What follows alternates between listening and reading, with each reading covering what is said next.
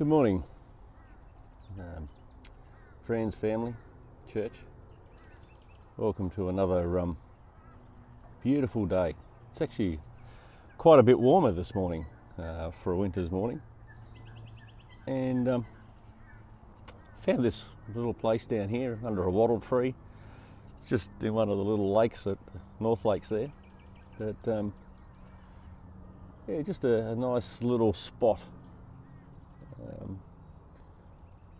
Just peaceful, quiet. There's nobody else out at the moment except the lady and her dog going past. Just thought I'd start the morning by posing a question. What have you got planned for today? In fact, what have you got planned for the rest of this week?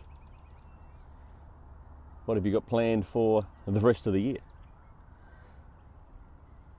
Imagine when we asked that question of each other in December, or January at the start of this year. What have you got planned for this year? And we all had plans, amazing plans, things we were going to do, things we planned on doing. Church, we had plans. And then we woke up one morning and found out all those plans had gone out the window. They didn't mean anything anymore because the world was in a crisis. It was in a real struggle. And yeah, the best laid plans of mice and men, as the writing goes. And they've all fallen to naught. Now, we're still planning on getting to the end of this year. We're planning on that there will be lifting of restrictions and so forth, we hope. But the reality is we simply don't know. We just don't know. So where do we look for certainty or a surety or some sort of security in our plans? I want to share this morning a bit from Jeremiah 29. And it's a verse that most people know well when we hit times of crisis in our own personal life. But it starts in verse 10 for me here. This is what the Lord says. You will be in Babylon for 70 years. But then I will come and do for you all the good things that I have promised. I will bring you home. For I know the plans that I have for you, says the Lord. They are plans for good and not for disaster, to give you a future and a hope. And in those days when you pray, I will listen. If you look for me wholeheartedly, you will find me. I will be found by you, says the Lord. I will end your captivity, restore your fortunes. I will gather you out of nations where I sent you, and will bring you home again to your own land. This was the promise that was made to the Israelites in Babylon, where they were told, because of their wickedness and the way they'd turned away, that Babylon would come, destroy them, cart them off to captivity, but the Lord assured them that it wouldn't be forever. Well, the Lord has plans for us. Now, we haven't had the Babylonians come and drag us off into captivity, but we have left security of jobs, home, the church home. The Lord promises all those things will come to an end, that isolation or that separation from the things that we hold dear. But does he mean it in the temporal or the eternal? See, Jeremiah giving his warning to the Israelites, it was for both, the temporal and the eternal. The promise from Jeremiah, I should say, is not for us for the temporal, it's for the eternal. Because the plan is, by God, that one day, a day not that far away, I believe, but it'll be as long as it takes for the Lord to decide. There's coming a day when the Lord, his plan is to return. His plan is to return and to take you and I to a place that is far better than what we expect here. We look forward to things returning to normal, as if that'll ever happen. Because what is normal? There has never been a normal. Everything has always changed, as I said yesterday.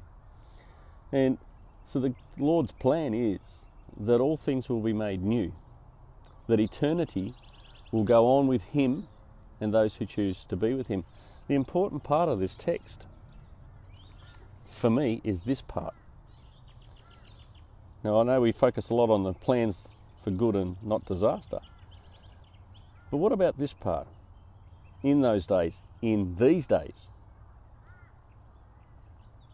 when you pray,